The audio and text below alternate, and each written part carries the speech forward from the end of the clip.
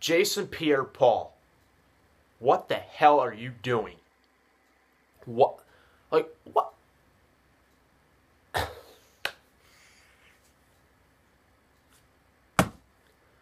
I don't know what to think. Jason Pierre-Paul, the latest story, as it reads here. Giants defensive end Jason Pierre-Paul to have his right index finger amputated after firework incident. I will also have the link down in the description for that. I don't know what I really don't know what, like, JPP, what are you doing? Like, you're one of the best defensive players in the game. Why would you even bother doing something stupid like that? Like, Pierre-Paul, like, what are you doing? I mean,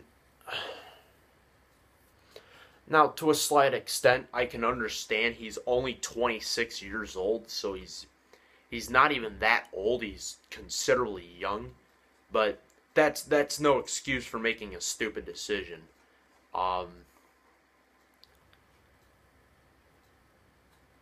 Jason Pierre-Paul, you're now going to be playing with 9 fingers. You'll be giving ratings 4 out of 5, but not to be a dick, but this is what you had coming. This is what you had coming, Jason Pierre-Paul. You fucked around with something that was highly dangerous, and that this is what you get. This is a lesson where you gotta learn from it and then move on from it. You can't let this shit plague you for the rest of your life, okay? Now, I am not saying by any means I want this guy to have the worst luck in the world. I mean, yeah, I hate the Giants. I can't stand the New York Giants, but Pierre-Paul was always one of my favorite players to watch on that team. He and Eli Manning.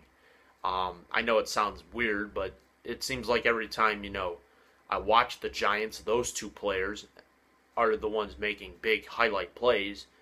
But now you got to mention Odell Beckham Jr. I mean, I think this Odell Beckham Jr. kid for the Giants, he really is going to be a marvelous superstar. But anyway, getting back to Jason Pierre-Paul, I really don't know what he was thinking. Like, I thought, didn't like your dad or your mom tell you, didn't your parents ever teach you to never, mess around with fireworks? Never play around with something bigger than yourself. Fireworks are bigger than anybody else. That shit can blow your face off.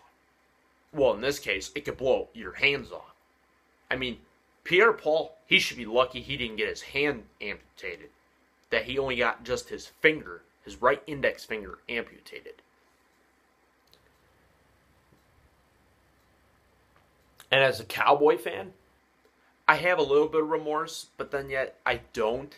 And the only reason I don't is because he made the stupid decision to mess with him. So I can't feel too sorry for him. But it's not because he's on the New York Giants. I mean, if he was on the Redskins, or if he was on the Eagles, or if he was even on the Patriots. Now, of course, those are the teams I hate the most. Oh, and the Green Bay Packers. I'd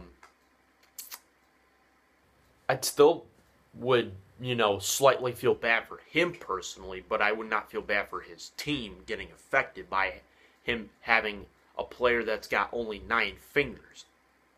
But leave a comment below, and I like to see what you guys think. I would really be interested to see what you guys think about Pierre-Paul's incident. Leave comments below for me, please. Thank you.